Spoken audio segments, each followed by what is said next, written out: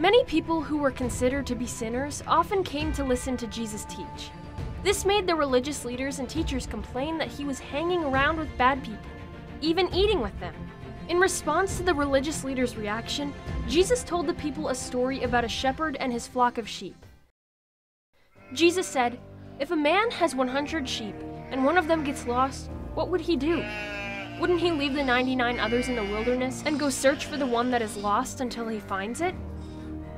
Once the shepherd finds his lost sheep, he's so happy that he puts it on his shoulders and carries it home. When he arrives, he calls together his friends and neighbors, saying, "Celebrate with me, because I found my lost sheep." Jesus explained to those who had come to listen to him that, just as the shepherd celebrated over finding his lost sheep, there is more happiness in heaven over one lost person who turned away from sin and returns to God than over the 99 others who never did anything bad. To make sure everyone understood his point, Jesus then went on to tell the group another story. Jesus said, "Suppose a woman has 10 silver coins and loses one. Wouldn't she light a lamp and sweep the entire house, searching carefully until she finds it?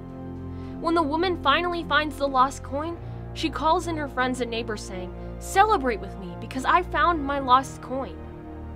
Jesus explained the meaning of the story by telling the people that the kind of happiness the woman felt when she found her lost coin is the same joy angels in the presence of God feel when even one person turns away from sin.